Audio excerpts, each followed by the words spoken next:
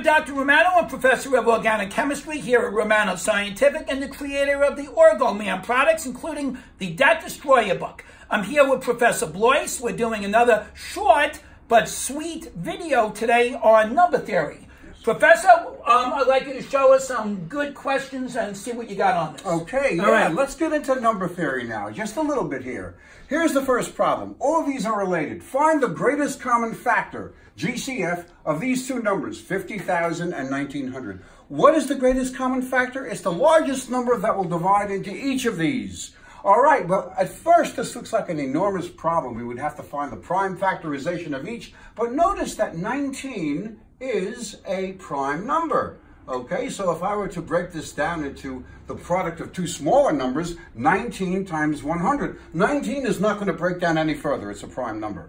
Look at 50,000. How does that break down? That breaks down into 500 times 100. Well, there we have it. The largest number that's going to divide into both of those numbers is 100. You're not going to get any larger or smaller than that, so the GCF is 100.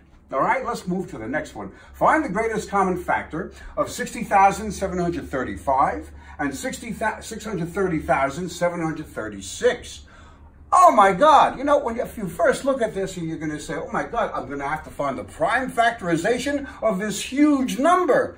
Unless you know the secret, okay? There's a secret in number theory that if you have two consecutive numbers, n and n plus 1, the primes and their prime factorization share nothing in common. They have nothing in common. Their greatest common factor is 1. And if you don't believe me, just take an example like, how about 50 and 51? 50 and 51. Let's find the prime factorization of each of those, just as an example of two consecutive numbers. What do we have for 50? It's 10 times 5, there's a prime number, and 10 is 2 times 5. So the prime factorization of 50, 2 times 5 times 5.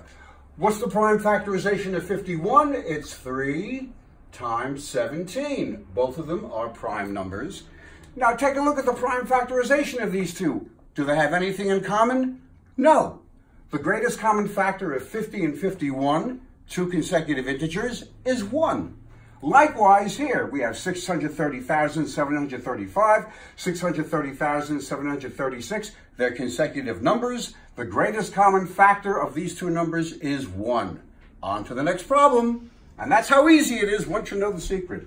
Okay, find the smallest common factor other than 1 of 40,014 and 73,101. Well, once again, it's like, oh my God, do I have to find the prime factorization of each of these? Not unless you know another little secret about number theory. Let's add the digits up of 40,014. 4 plus 0 plus 0 plus 1 plus 4. That adds up to 9. Okay, I know that in number theory, if the digits of the number add up to a multiple of 3, the number is divisible by 3. Okay, let's add up the digits here. 7 plus 3 plus 1 plus 0 plus 1. What does that add up to? That adds up to 12, and then 1 plus 2 is 3. So both of these numbers, their digits add up to 3. What does that tell us? Each of these numbers is divisible by 3. Is that the smallest common factor other than 1? Well, the only other smaller factor is 2. Well, I know this is an odd number. 2 divides into an even number, but not an odd number. So I am guaranteed that each of these numbers is divisible by 3. That is the smallest common factor other than 1. Just a little number theory to help along. Okay, I hope you guys enjoyed that video clip. I'd like to do one quick question with you. Oh, yeah. In the normal, you like numbers, right? Yeah, you like sure. numbers? I'll give you a number. Yeah. In the normal human adult, how many teeth? 20, 32, 34, 38, or 5,000 teeth? I've got 5 or 32. I honestly didn't think you knew that. Oh, yeah. All right. I just wanted them filled with mercury. But fair enough. I just wanted to see if we could catch Professor Blois on numbers. He wanted numbers. I was going to give him a number, but he got it. All right, thank you very much. You got us again. I'll see you guys in our next video clip. Bye-bye.